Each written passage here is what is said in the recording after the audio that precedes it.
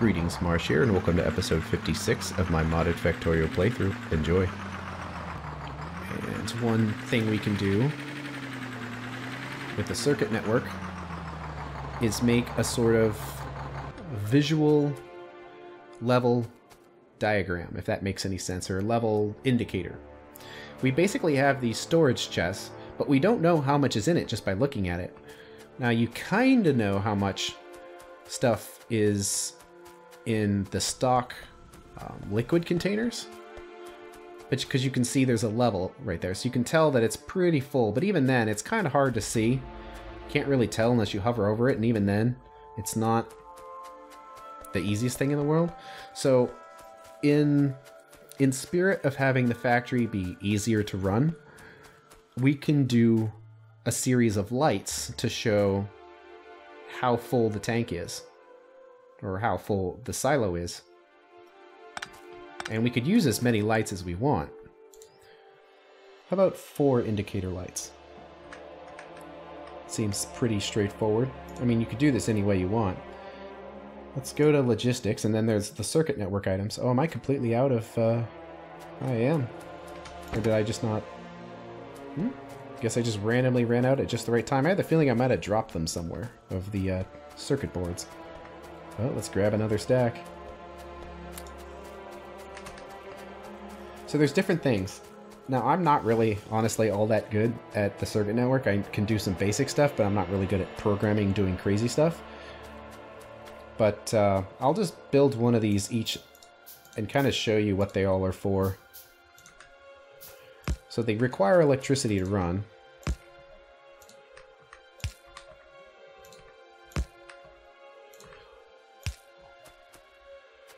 So the arithmetic one, basically you put a signal in, whatever signal it happens to be, and then you can perform math on the signal and change the signal. So depending on how you have your logic set up, that could become very useful. This right here is the decider. This one you probably use the most often. Basically, you just look for a certain parameter that comes in a signal, and then if it meets what you want, you can have a certain output. And this kind of does the same thing as just changing the signal like on the inserters we did before. We just manually change the signal directly on the inserter, but you can do the same thing with one of these, so it's kind of similar to that. The constant combinator is interesting. It just puts out a single signal of whatever you want it to be. The power switch you might use fairly often. Basically, you can use the circuit network to turn it on and off. So what it does is you can hook a power wire into this corner and this corner, and then if a certain condition is met, it will engage. So it's a way of turning machines on and off directly with power rather than by controlling the flow of the goods. And this I've actually never messed with. It's just the speaker, and you can use it to make noise. Don't ask me, I don't know. Just wanted to put it in there for completeness, and I'll probably send all of those through the reverse factory, since I'm not really going to use them, since I don't really know how they work very well.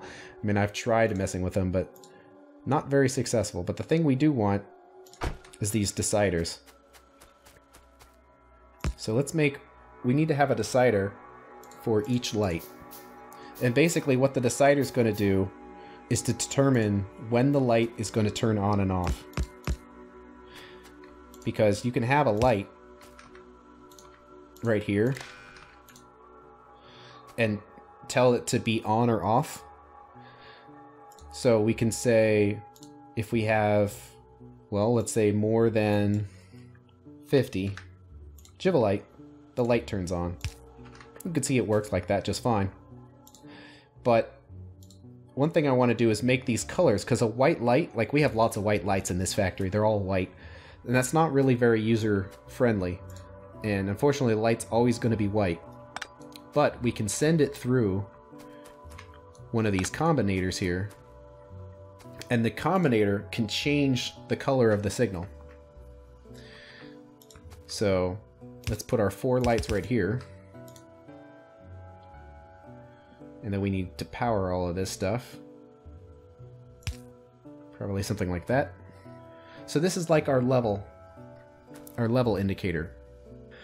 So if we have, and there's lots of complicated ways to do this. I'm just going to do it the simple way.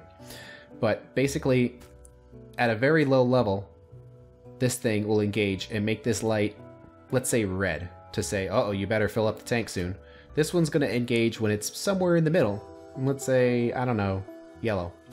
And these other two are going to be green. And that's for level being high. So we're going to see a series of green, yellow, and red lights. So based on what lights we still see will tell us how low it is. Now we could, you know, program this so all the lights are green, like 4 greens, 3 greens, and then 2 yellows and like 1 red. But that's probably more trouble than it's worth. You certainly could do it. It's just, it makes this whole setup bigger, and I'd rather this be simple and easy to do. I'm looking at it right now, and I'm thinking it might be better to have the power pole over here, just for ease of use. So it's a little spaced out, but... So let's wire it up. Well, the signal wire is going to come in from here and to the power pole first, and I'm doing it to the power pole so I can make this a convenient blueprint that we can use elsewhere. Now, see how there's arrows on these things? That shows the direction of the signal. So this is the input signal, so we want it to be on the arrow pointing in. So from here to in, and then we can just jump this across all of them. Also, consequently, you could do this too, where it comes down from the wire individually. It just depends on what you like the look of more, I guess. It's functionally the same. So you can do that if you wanted as well. And then the output, we could use green, but there's no reason. The reason why there's 2 different wires is so you can have 2 different signals. So each pole, you see, has a space in the middle for a copper wire, and then a space on one side for red and a space on one side for blue. So it basically means that any given pole could have 2 signals and a power wire. And when they're different colors, they don't cross their signals.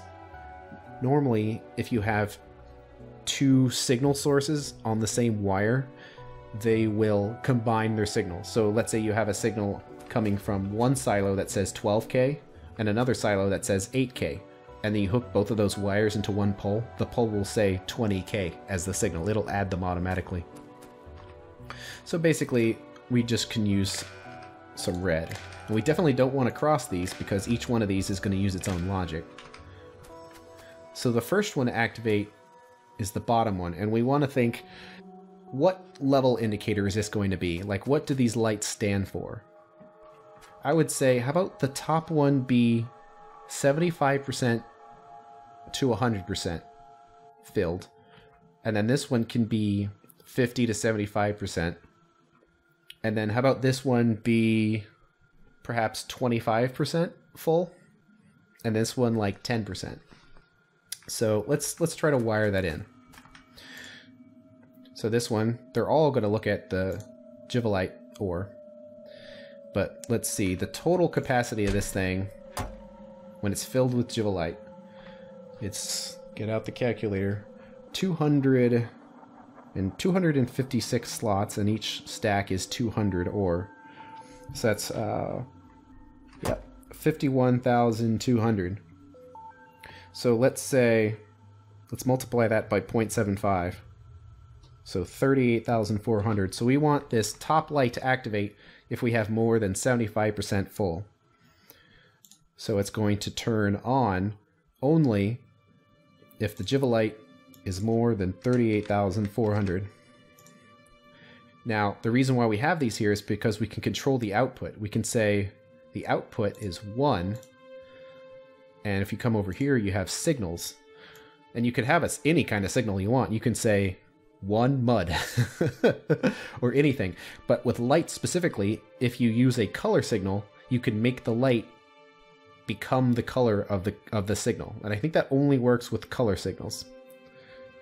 So let's say green. So if we have more than 38,000, it'll send 1 green square to this lamp. And then the lamp will enabled if we have basically a green square that's greater than 0. Or you could say is equal to 1. See right now the light's on because the signal is 0. You could do it any way you want. I suppose that greater than 1 might be more foolproof, but whatever. And then you can say use colors. And then when you do that, it's going to change colors of the green signal. So let's just make this 0 to show you what it would look like. Okay, it's not working. Oh, that's because there's no actual signal. There's no signal, so that's why, like, when signal equals 0, in other words, it doesn't exist, turn on. So fortunately, that's not going to work. But that's how it would work. So let's change these other ones. We can kind of just copy them, since they're similar, but different.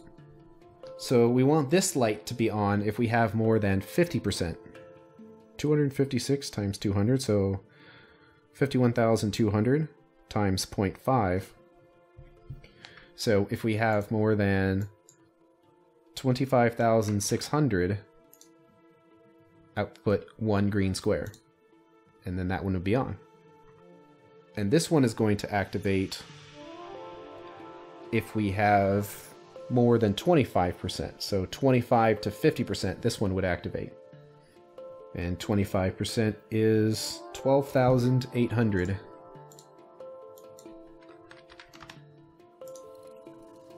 And see, now it's working. But we want the signal to be different because it's kind of a warning signal. So let's make it yellow. And now we need to change this to react to yellow. And there we go. We have a yellow light. And then this bottom one, we kind of want the low level alarm, like how low.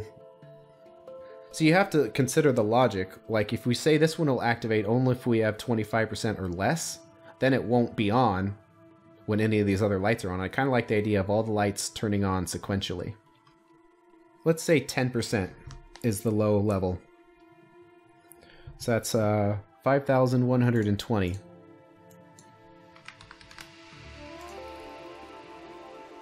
And activate the red signal. And make this one activated with the red signal. And then there we go. So based on how you set this, it's going to take a while to get used to what the signals mean, but it's not that important what the exact number is. The importance is just that we don't have to hover over this to see how much we have. We can know at a glance. Well, it's kind of, we need to kind of pay attention to this, but it's not critical.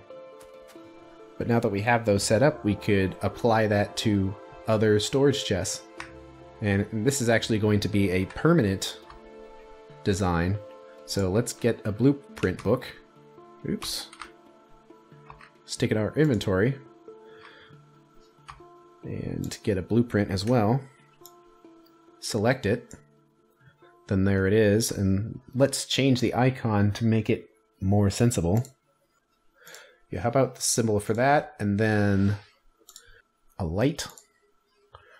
It shows that it's kind of a warning, and then maybe a storage thing, a warehouse. Although it might be easier if we didn't have that. Yeah, that might work. That might make sense. And we save it. And then we can open up the blueprint book and throw it in there. And now it's inside the book. So, let's apply that elsewhere. Yep, oh, so that's caught up. So you see how it's running a little bit and then stops? Because we have just slightly more, 8 more than 10,000, and then as that goes down, it runs a little bit. Just to catch it up, and then it stops. And that's how that works. So let's come up here.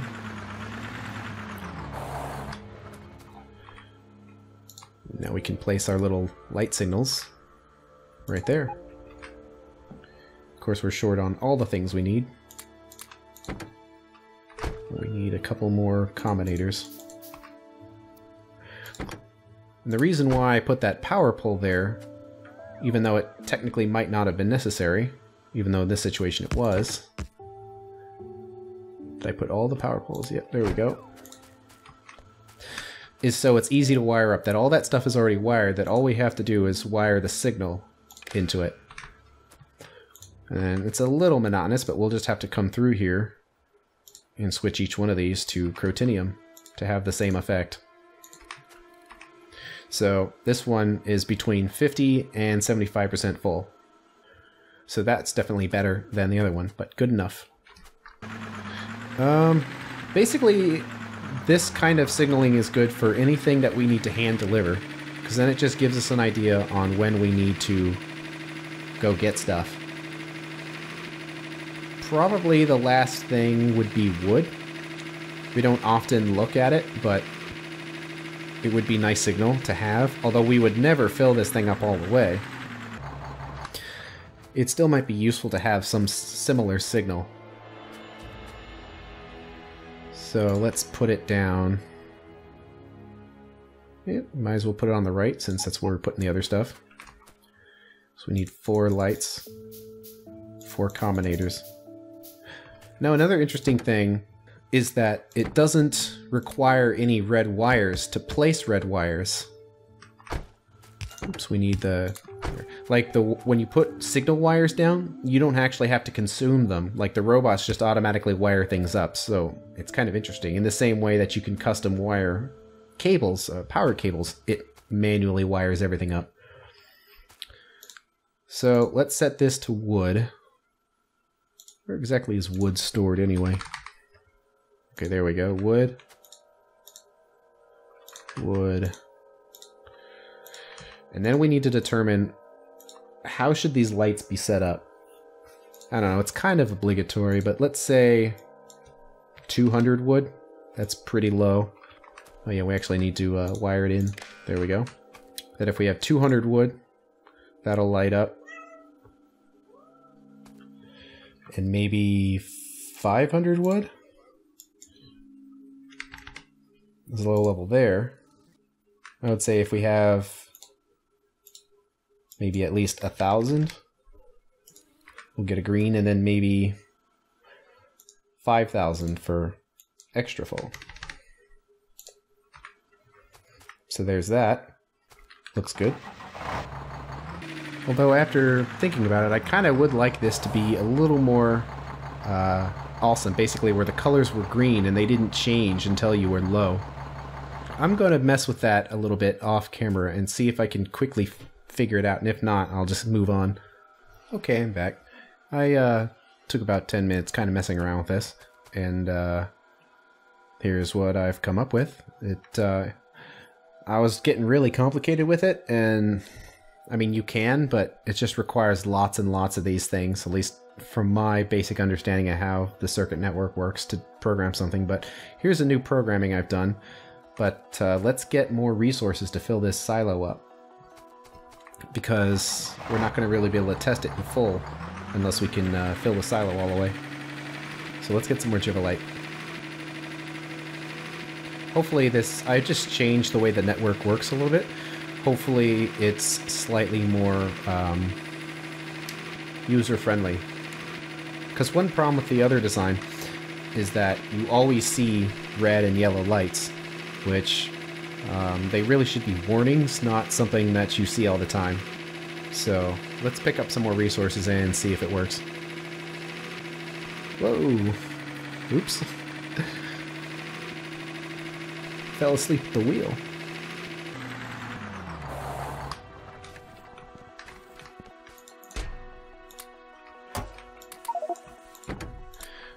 Oh, those not set? No, I guess they were. Now, since we already have some amount inside the silo, I'm not going to pick up all the chests worth. Just hopefully that's not too much. Not at the end of, well, if it's too much, we can just stick it inside the truck and wait for the silo to empty. Is fuel doing alright? Oh yeah, it's fine. Okay, here we go. Don't want to crash into anything.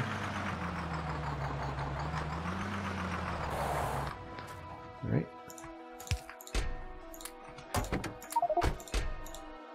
Alright, looks like I might have to... Is that all gonna fit? Not quite. So, as it is before, when all the lights are lit, it means we have at least 75%. So, it says at least 38K. It lights the top green light.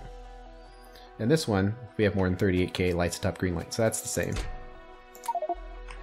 So as we take resources away,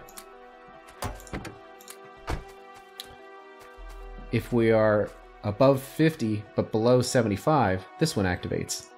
And it activates by saying we have at least 25k, which is half.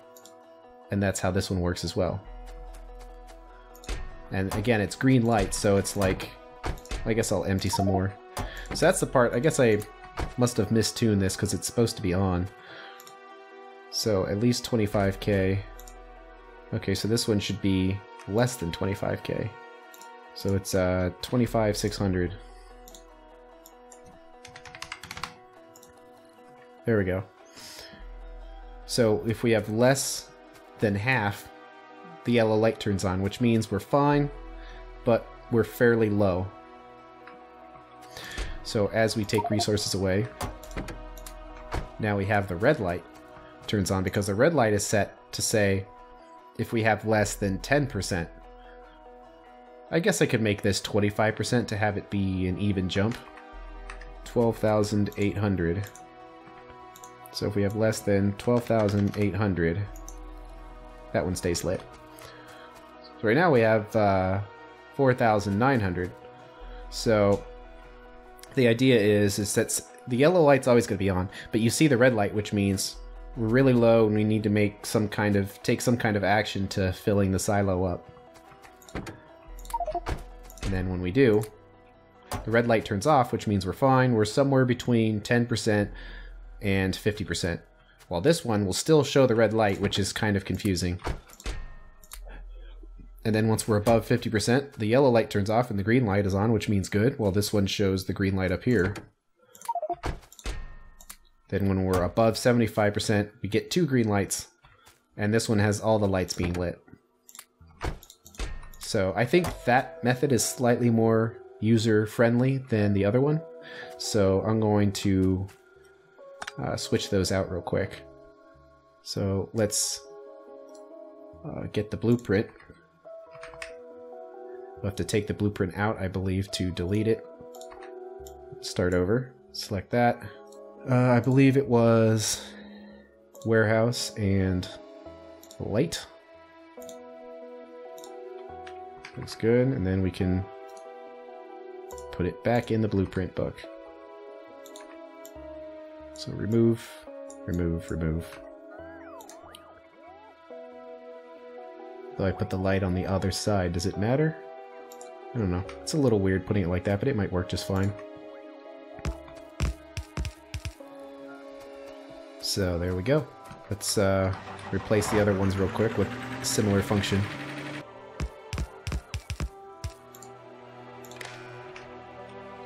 Switch these over to Crotinium. There we go. So at a glance, we know we're pretty good on Crotinium, and we don't have any distracting yellow or red lights to bring our attention. We just see a green, so we know we're good. Ignore it. Probably be nice to do the same thing for wood real quick.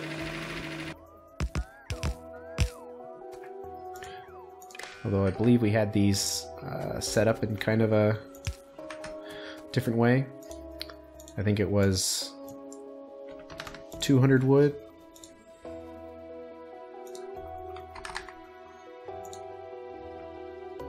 And then this was like 600 wood. Then this was if we had more than 1,000. I believe this one was 5,000. So there we go. Nice at a glance. Sorry about the trial and error there, but like I said, I'm not very good with circuit networks, so I could do some basic stuff, but then when it starts getting cutesy, like making little level indicators like that, I can be a little a little bad.